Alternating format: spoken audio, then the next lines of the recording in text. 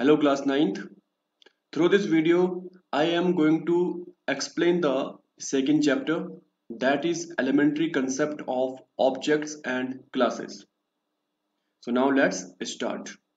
So in the previous chapter, you have learned about object-oriented programming and its principles, such as data abstraction, encapsulation, polymorphism, and inheritance. An object-oriented programming language not only concentrates on these features, but also there are two more basic units present, which are objects and classes. Okay, so now the first elementary concept is object. Okay, so now what is object? So object is a fundamental unit of object oriented programming. In object-oriented programming, the task is broken into some components which are known as objects. Okay, objects are the basic elements of the object-oriented programming system and also known as entities. Okay, so in object oriented programming, such as in Java language, okay, the programs are constructed using the objects. Okay, so the objects can be further categorized into two ways. Okay, the first one is real world objects and the second one is software objects. Okay, so now I will discuss each of these categories of objects, okay, in detail. The first one is real world objects. Okay, so the objects that we experience or use in our day-to-day life is called real world objects. A specific item can be defined as a real world object if it contains the following features. The first feature is it is visible to us, as well as it has definite shape and size. Okay, so there are two categories of real world objects which are present in our surrounding. Okay, the first one is living real world object and the second one is non-living real world object. Okay, bicycle, car, clock, mobile, computer, aeroplane, okay, train, etc. Okay, as well as we can take the examples of living real world objects like human being, okay, student, as well as tiger, cat. Okay, these all are the example of a living real world object. Okay, so next one is each real world object contains two things. The first one is characteristics and the second one is behavior. Okay, so the we can say the meaning of characteristics is the part of its body, the part of the object's body, or we can say the attributes and properties of any objects are known as characteristics of that object. Okay, and whereas behavior means the purpose of its use or its function, means the use or the function of any object are known as behavior. Okay, next one is we can take the examples of real world object and then we can see what are the characteristics and behavior of that real world object. Okay, such as mobile phone. Okay, so a mobile phone can be a real world object that possesses, or we can say that contain some characteristics or attributes or properties and behaviors, or we can say functions. Okay, so now we can see here the characteristics of any mobile object are the model number, or we can say the model of that mobile phone, the style of dial pad of that mobile phone, or we can say the applications which are installed in that mobile phones. So these all are the attributes or properties or characteristics of that mobile phone. Okay, and the next one is the behavior, or we can say that the use of that mobile phone are it is used to talk, it is used to browse internet, as well as it is used for net banking. Okay, so from this example we can observe that the properties and behavior of any real world object. Okay, as well as we can take one more example. Suppose that that is table. Okay, we are taking table as a real world object. Okay, so the characteristics of a table are: it has a plain glass top, it has four legs, as well as it is made up of wood. Okay, and the behavior or use of a table are: it is used to keep copies and books, it is used for study purpose, as well as it is used to keep glasses and plates.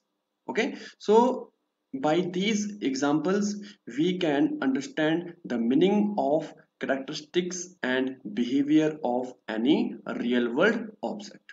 Okay, so these are the non-living real world object. Now I am taking one more example of living things. Okay, living real world object. Okay, suppose that there is a living real world object is student. Okay, so now the characteristics of a student are: a student is identified by his name, each student studies in a specific class, as well as each student has been allotted a unique roll number. Okay, so these are the different, or we can say a set of characteristics of a students. Okay, and the next one is the behaviors of a student object are: he, or we can say she, goes to school, he or she appears for the examination, he or she takes part in different competitions. Okay, so these are the characteristics and behaviors of a student object. Okay, now the second category of objects are software objects. Okay, so what is software object? A software object may be defined as an object that is created while writing the Java program. Okay, so here now we can relate the characteristics and behavior of a real world object with software object. Okay, so here the characteristics of a real world object is referred as data members in software object, whereas the behavior of a real world object is referred as member function or methods in software object. Okay, so that means the characteristics and behavior of real world objects are referred to data members and member functions or methods of software objects representation. Okay, a program does not deal with real world object. Just focus in this point. The Java program does not deal with real world objects. Okay, the program uses software objects. Okay, let us relate a real world object with the software object. Okay, so we can understand this concept by the help of this diagram. Okay, so here we can see this is the real world object, and real world object contains behavior. Okay, and in case of software object, this behavior is known as, or we can say this behavior is referred as member methods or functions. Okay, as well as real world object also contain some characteristics.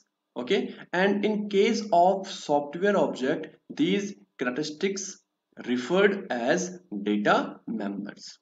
Okay, next one is software object is the unique combination of data and methods. Okay, next one is, let us have the comparative study of real world objects and software objects. Okay, so here we are taking two objects. The first one is real world object, that is book, and the second one is software object, that is student.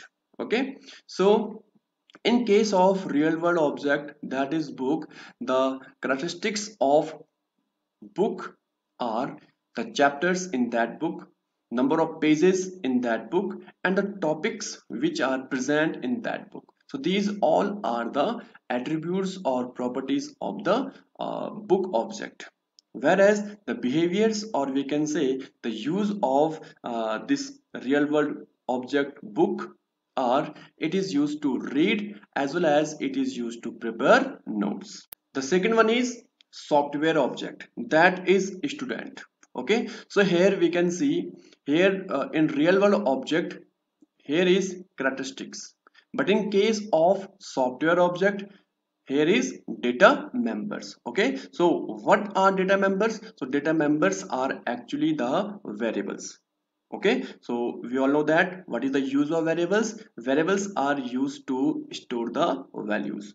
Okay, so here in case of students software object, name, subjects and marks are the variables, or we can say data members. Okay, and whereas behavior, that means the use of this real world object. And in case of software object, here the functions or methods are behavior. Okay, so here we have two methods. The first one is accept and the second one is display. Okay, accept method is used for accept the values of name, subjects and marks data members. Okay, and whereas display method is used to display the values of name, subjects and marks of student object as a output. Okay, so here we can observe the comparison between a real world object book and the software object students.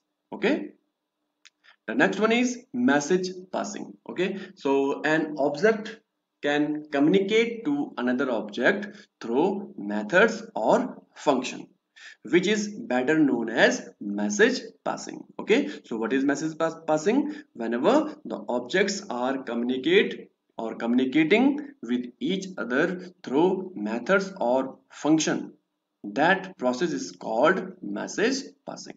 Okay,